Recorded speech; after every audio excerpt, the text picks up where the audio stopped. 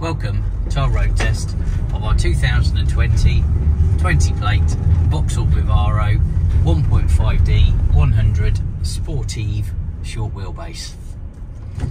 We've got 20,700 miles on the clock, so we're just giving it a little run at the road. Just see how it drives. Yeah, nice little van, drives really well. Gear changes are all nice and slick. No warning lights up on the dash. It's got a brand new set of pads and discs up front.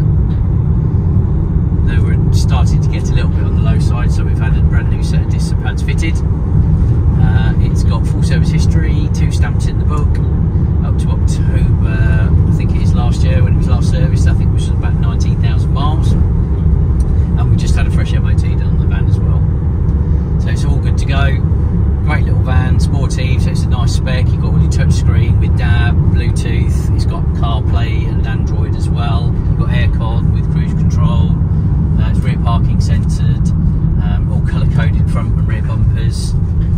And it benefits as well from our PVSsportline upgrades, which are the 18-inch gloss black multi-spoke alloys, gloss black front splitter, rear spoiler and sidebars, and it's also got some arch kit on it as well. So it looks a really smart van because it's in Quartz grey as well, which is the really nice sort of silver grey metallic.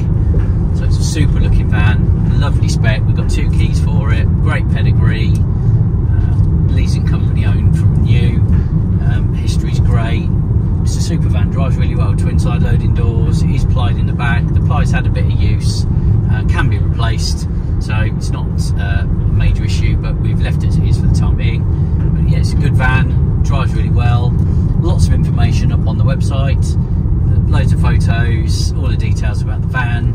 If there is anything that you'd like to know in addition on the van, or finance options available, or our delivery service, then please do